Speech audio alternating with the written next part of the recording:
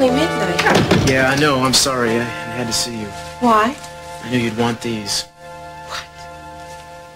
How'd you get these? I knew you took them. No, I didn't. Well, where'd you get them? Joe had them. And I suppose you read them. No, but I do know about the baby. My baby. How dare you? How can you come here knowing my deepest secret and bring me these like it was nothing? Please don't be angry.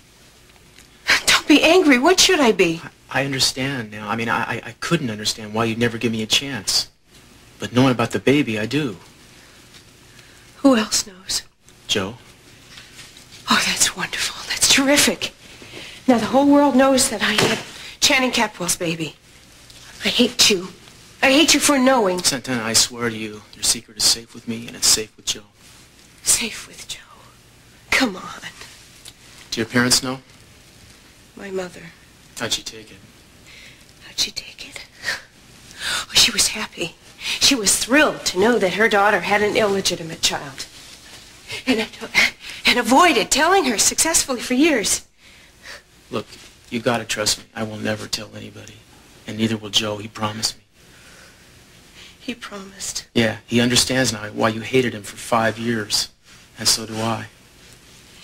Neither one of you will ever understand. Look, he's been through his own hell. He lost Kelly. He lost 5 years of his life. He knows the kind of pain you've had to live with. He will never know. We were just talking about it, how terrible it must have been for you when they took your child away. Not to mention when Channing was killed. He killed Channing. No, he didn't. Santana, I will be so happy on the day you finally believe that. You know, Joe wanted to bring these letters here to you himself. He didn't want you to be afraid that your secret would get out. He doesn't want you to feel any more pain. Well, it's a good thing that he didn't come himself, because I don't know what I would have done. That's why I convinced him to let me come instead. You know, if I'd have known about you and Channing, I would have fought for you.